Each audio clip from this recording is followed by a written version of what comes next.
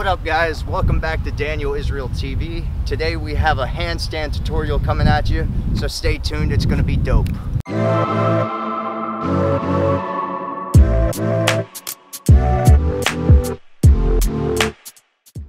By the way guys, I'm gonna do a quick challenge. I'm gonna try and do 10 handstand dips in a row.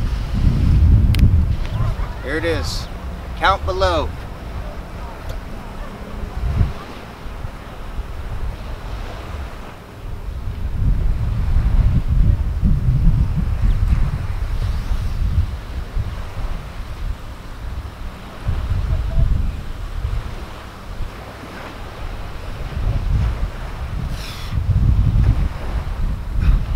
11.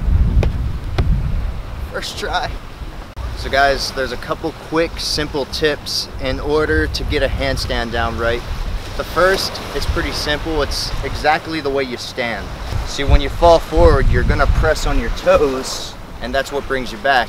And if you fall backwards, you kind of ease off on your heels, and it helps you to maintain that balance. So it's the same thing when you go down into a handstand. You're gonna notice if I fall forward, I'm gonna press on my fingertips, and if I fall back, I'm gonna kind of just move my palms around a little bit. So another quick tip for when you're doing your handstands is instead of looking straight down at your fingertips, you should look 6 inches to a foot in front, and that would really help out your balance. Also, when you go up into your handstand, you want one leg to go up first, and then you follow it through with the second leg. So you don't want to just jump up. You want to kick up, and then you should always go back down the same way that you went up. That way you get the form down. Just to show you what that looks like. So notice my fingertips are pulsating. That's because they're keeping me from falling forward, and if I were to fall back, I kind of ease off on my palms, and that helps me to maintain that balance. So there's two ways to learn how to do a handstand from my knowledge. One is you have someone spot you and they bat your legs back and forth until you find that nice balance point. But then there's also where you can go up against the wall like this, and you put your back up against the wall. And when you put your back up against the wall, if you fall forward until you get the strength for your fingertips, you can kind of use your feet to bounce back. That way you don't fall that way. And then the only bad thing that can happen is you fall back on your feet. So this is what that looks like.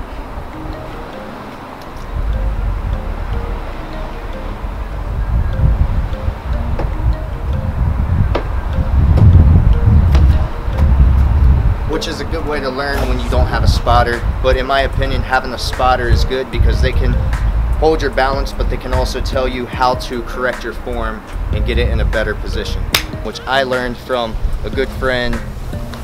Now that's blue, and his thing is down here. He taught me how to do handstands 6 years ago, and what he did was he would just hold me in that balance and bat my legs back and forth, tell me what to do, push through my shoulders and point my toes and everything, give me all the tips to be able to hold a handstand properly. So having a spotter is also a really good way to learn how to do a handstand. So yeah, just pretty much make sure that your fingertips are acting like your toes would if you fall forward, same way if you fell backwards, and you'll be on your way to getting a handstand down.